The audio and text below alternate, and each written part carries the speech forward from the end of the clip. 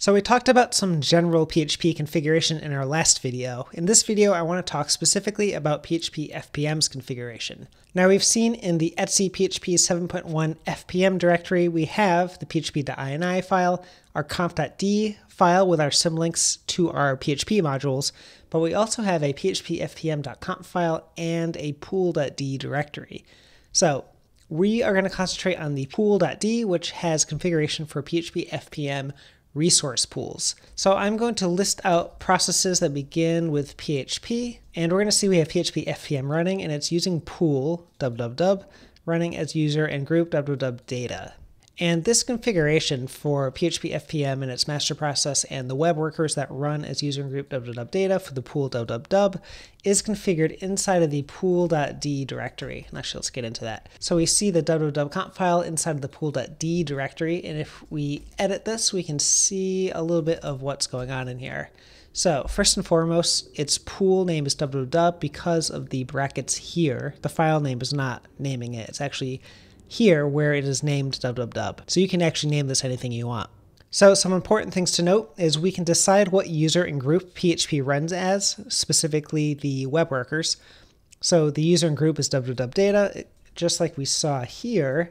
If I do that psaux and search for PHP command, we'll see that they are running as user and group www data because of that configuration. So we have the name is www, we have the user and group that PHP is running as.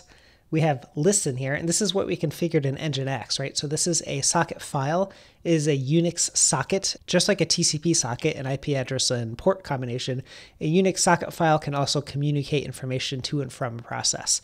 It's a little faster on a local server than a TCP socket, not really by much, but a little bit.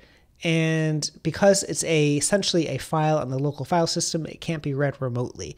Whereas if this was using a TCP socket, a port and IP address combination, we potentially could open up our server so that Nginx on a remote server could send PHP-FPM requests to this server over a network. I don't typically do that, but it is something that is possible. So I leave it as a socket file. It's a little bit quicker. I have Nginx installed locally here, and I haven't ever really done a setup where Nginx is sending PHP-FPM requests to a remote server. So it's not really ever an issue for me, but this is where you can change that if you want. And this is where you can check to see where the socket file is so you know what to configure in Nginx. So if I do tab E, I'm going to open up etc Nginx sites available in our default site. That specific configuration is here where we define the Unix socket file that is listing to. So var run PHP 7.1. And that goes to run PHP. Now this isn't var run PHP, but they are actually the same directory because of a symlink. So I'm just going to check this out. We'll quit here. If I go to cd/run, that directory exists, and we can go into PHP and run PHP exists. We can also go into the var directory, and I'll list it out, and we can see that the run directory inside of var run is just a symlink to that base/run directory. So that's why both var run PHP and just /run PHP work in those cases. So let's head back to etc PHP 7.1 FPM pool.d, and we can edit www.conf a little more. The only other thing I'm really going to cover in here is the process management, and I do have a full video on serversforhackers.com about this, so I will only go into a little bit of detail here, but we typically will use a dynamic process monitoring where PHP-FPM will dynamically spin up processes as it needs to fulfill web requests.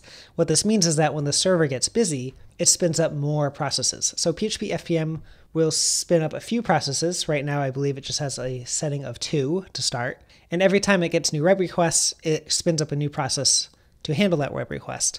So we can have multiple processes and they can handle multiple web requests simultaneously, but we do have a limit because you can't have too many going on at the same time or you'll eat up too many resources on the system. So each process can handle multiple requests, but only one at a time in serial. So to get some parallelism so it can handle multiple at a time, you spin up multiple processes. So what happens is it spins up a process that handles one request and then gets the next request and the next request and handles that. And you might have something like 5 processes doing that. So in our process management, it's set to dynamic, so it'll spin some up and spin some down automatically. We see that our max number of children is 5. Now right now we only have 2 because 2 we're going to see is the number that just start when the server is idle. These are the 2 right here. So the maximum number of children that is going to be allowed to be created here is 5. The start servers is 2, right? So when the PHP-FPM starts, it has 2 on standby just ready to accept new requests.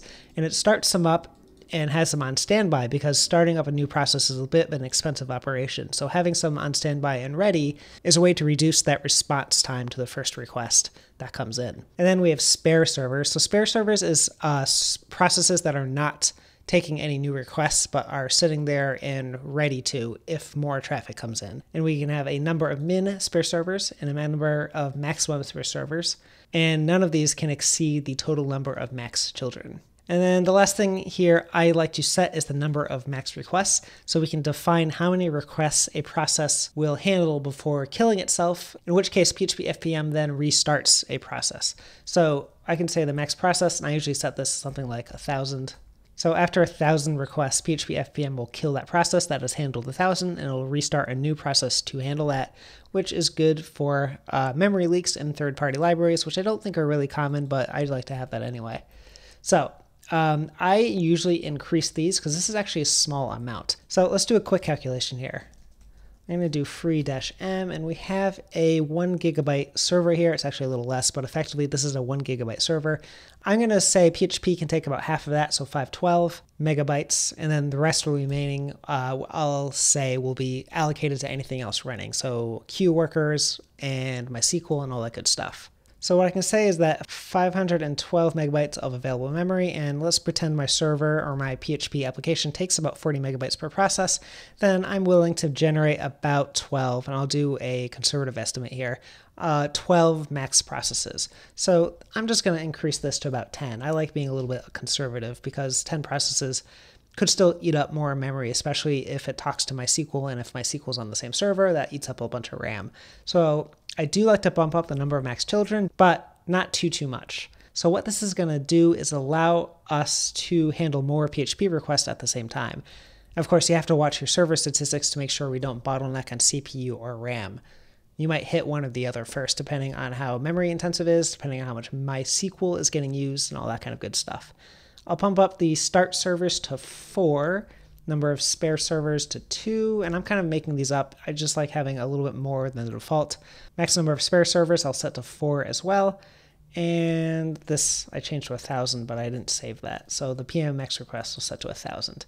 And that's really all the changes I typically like to make here. Although, one last thing I'll show you is that you can actually override php.ini settings in here as well. Anything you set here for a php.ini value will actually override what's in php.ini for FPM, which is kind of a neat thing if you need to do some php.ini configuration per resource pool, if for some reason you're making multiple resource pools, and you can. And I'm just going to do sudo service php-7.fpm restart again.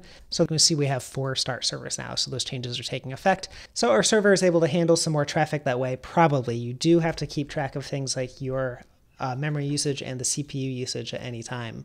So that's it. That's all I wanted to cover. Just want to make sure you know about the pool configuration. It's very important when you are grappling with issues like permissions. So you know where to look to see where PHP-FPM is listening, and so you know where to look to see what user is running PHP.